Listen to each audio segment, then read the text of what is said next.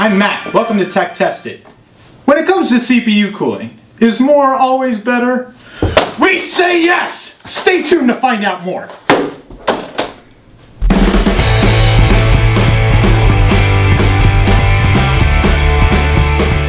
Traditionally, on an aftermarket CPU cooler, the most effective way to cool that cooler is to put one fan on your intake and one fan on your exhaust.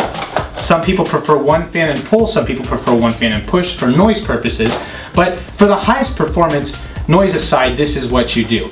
The whole point is to get air moving across that CPU cooler as fast as possible. Well, I thought, hey, more fans the better, right? No, actually that's not necessarily true. What I did initially was I took a bunch of fans and I stacked them on my CPU cooler, and I thought, man, 6 fans, good to go. No, my initial results show that that actually decreases performance. I have more research to do, but as of right now, that's the conclusion we're coming to. But what if you can actually make more fans effective? As a mechanic, I know that in an engine, in the cylinder, the air comes into the cylinder by coming down. As the piston comes down, it sucks air into the cylinder. But if you want to get more performance, what do? You throw a supercharger or a turbocharger on it to force air into the cylinder as the piston's coming down. That way there's less work being done and you can actually squeeze more air into the cylinder. I intend to apply that same principle with more CPU fans. Because we don't have a computer case, we're gonna have to turn the computer on with a screwdriver. There's no power button available.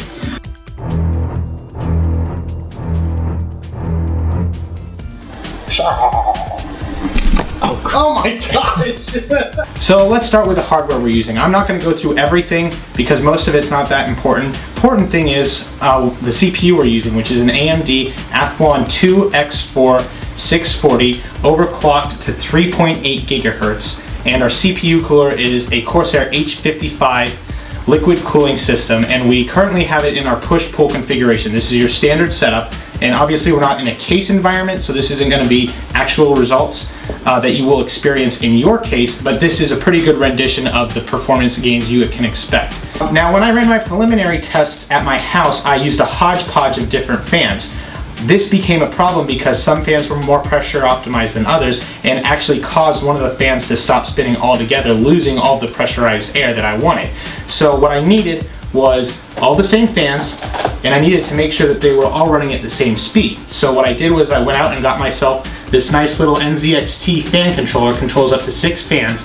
So eventually I'm actually going to put the exhaust fan on the motherboard, running it at full speed, because we're going to have a total of 7 fans in our setup.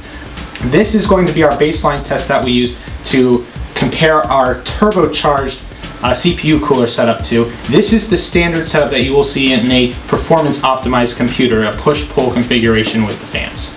We've started our stress testing. We've set for 15 minutes, and we're going to check our results when we're done. Okay, we're back and we have the results from our stress test.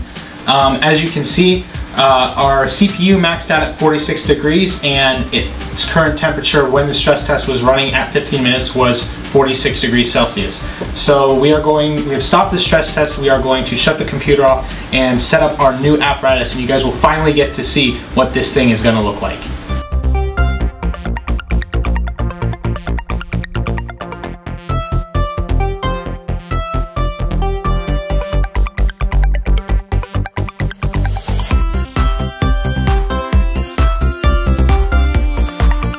I can't believe this, but while cutting the zip ties, I proceeded to cut some of the fan wires for one of the fans, and I know for a fact this experiment won't work without all the fans running, so I now have to try and I didn't buy any spare fans, because why would I do that? I can't believe it. I cut the wire and I also fixed it, basically by cutting back the sleeve, just twisting the wires together and then covering them with electrical tape. And here's the final product. We have a positive pressure chamber provided to the CPU cooler that allows air to move even faster through it. The theory behind this is we will get lower temps because the air is able to take heat away from the CPU cooler even faster than a traditional setup would. So we're going to start our benchmarks. We'll be back in a few minutes to check our results. I'm getting a little nervous because we're already up to, or just a few seconds in, we're already up to 43 degrees Celsius, which means this thing isn't performing quite as well as I'd hope. But the test isn't over, so let's see what it does after a few more minutes. So the results are in, and we have a performance gain. I'm really excited to tell you guys our CPU maxed out at 44 degrees Celsius and is running at 43 degrees Celsius. So we have a whopping 3 degrees Celsius of performance gain. 3 degrees for 5 additional fans in a butt ton of space and more noise. What we found is that the performance gains do not justify the cost. There simply was not enough cooling performance gains to make it worth building this setup and going through the hassle and the cost involved.